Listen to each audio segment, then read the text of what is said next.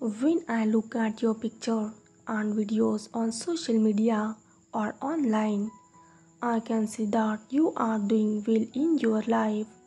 You follow your heart and it inspires me too. I look at you and think that all of this was there before as well, but I was blind to it. I was so messed up that I missed these crucial details about you. I don't even know what made me think that a kind-hearted person like you can destroy my life. I expected so much from you and give you nothing. I do not want to give myself fully to you back then. But you know, my dear, my love, I keep going back to our first real meeting. I can never forget that day. I wanted to engulf you in my arms, not care about the world, not care about the people.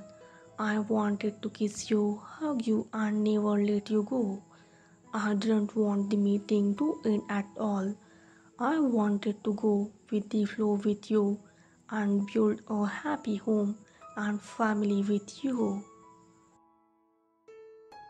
You made me feel so important. You made me laugh. You play with me.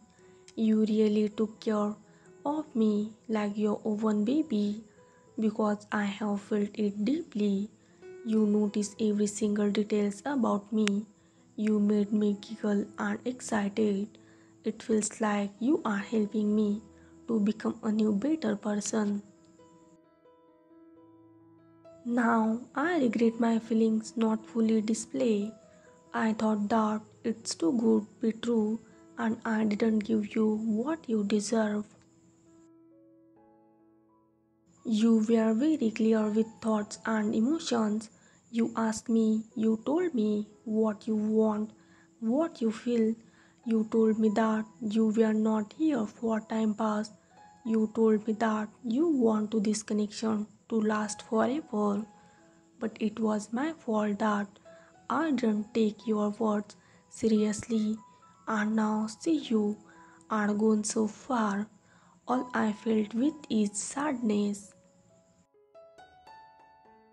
When I think of the blunder I did after you come to me, I don't know who took course. I don't know what punishment suits me. Maybe this is my biggest punishment to watch you from a distance and not to be able to talk to you, no matter how much I long for your love. I always pretended that I can't do so well without you. Back then, I didn't think that I could live without you. But guess what? I could not. I cannot. Thank you for watching.